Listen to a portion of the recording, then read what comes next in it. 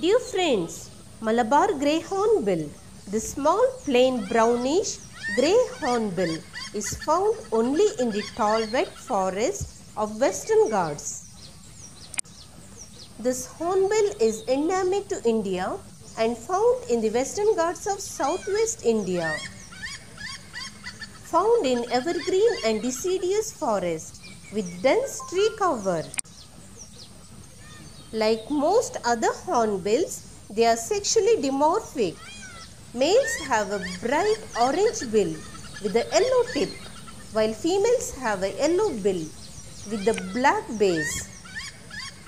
The plumage of both sexes are mainly greyish, with a broad white supercilium running down to the neck. They are believed to mate for life and are secondary cavity nesters, which means they use existing tree cavities and do not excavate their own for nesting. These nesting sites are used year after year, as with many other hornbills.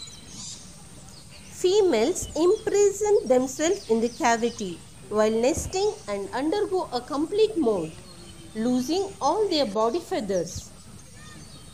They emerge after eggs hatch. During this time, it is up to the male to feed her through a narrow slit in the cavity. Perhaps one of the reasons for hornbills' long bills may be to pass food through the slit. Rapidly shrinking habitat is a main cause of worry for their declining population. Dear friends, thank you for watching. Please like, share, comment and subscribe to my channel.